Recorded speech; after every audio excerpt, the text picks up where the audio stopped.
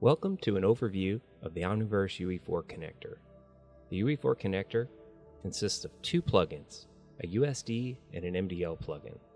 These allow export, import, and editing of USD meshes, skeletal meshes, stages, cameras, lights, and MDL materials. And that includes textures and material instances. We're going to start by showing you this taskbar icon, it's Omniverse taskbar icon. You can toggle live edit of stages. You can look at information about the plugin that can help you if you need help on the forums, get support, or look at documentation. First thing I'm going to go over is how you can add a new server. In the content browser, we have an Omniverse folder, and it's a special Omniverse folder. It's not for putting files. It's not for users to add or delete things. It is it's a way to browse what is on a Nucleus server.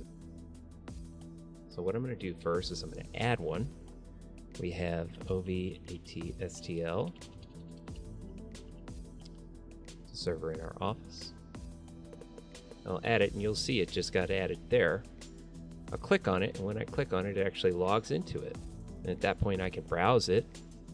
I can import stages or meshes or materials and use them in a USD stage in the editor.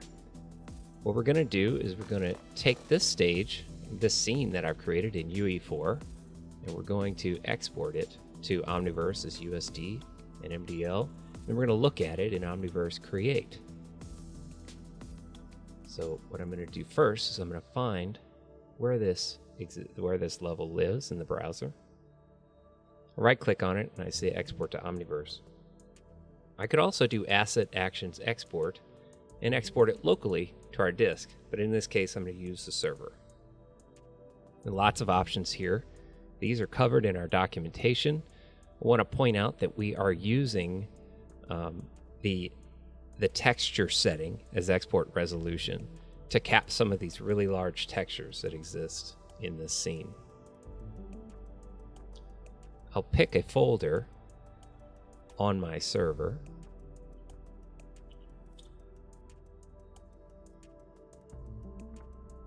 and export to that folder. Depending on the size of your stage, this may take a while. I sometimes like to tail the project log so I can see what's being exported as it goes, just so you can see there's progress. The export is complete, and we've got a few warnings from the MDL export noting that certain properties of the UE4 materials are not available to MDL. In this case, for the sky mesh or for the sky materials, it won't make a significant difference. So we've exported it to Omniverse. Now we'll open this exported stage in Omniverse Create. I browse to my stage. I click on it to open it. The materials are created, textures stream in. I can view this in real-time RTX or path trace. And I didn't show you in UE4, but we actually have a level sequence that controls a camera, and a material. All that comes through as USD time sample data. So if I select the camera that we're manipulating in our level sequence, I can then play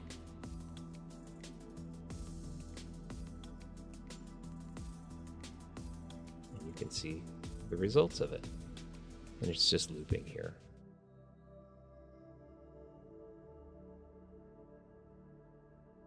So now we've demonstrated UE4 can export. Now we're going to actually import this stage that we exported back into UE4. I'll go to my local host, go to my stage, and simply double click on the USD asset that appears. and we wait for the stage to load.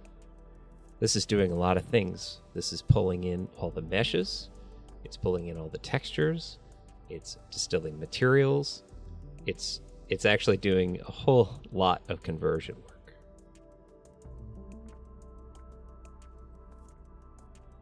Again, we can look at the log to see all the meshes and materials that are being initialized and created, new shaders being made.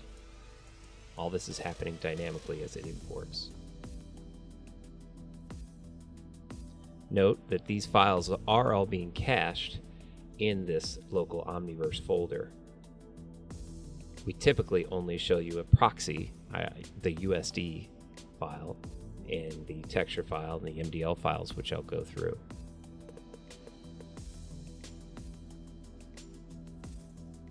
Once everything imports, we have a full USD stage being represented here. We have a skeletal mesh, we have cameras, lights, static meshes, materials, and textures. We even have a level sequence actor. In this case, all of the keys are linear because USD doesn't support bicubic time samples, but it will play through. You can see the camera movement. If I select it, see, I can scrub, and all that information is preserved. We can click through our cameras.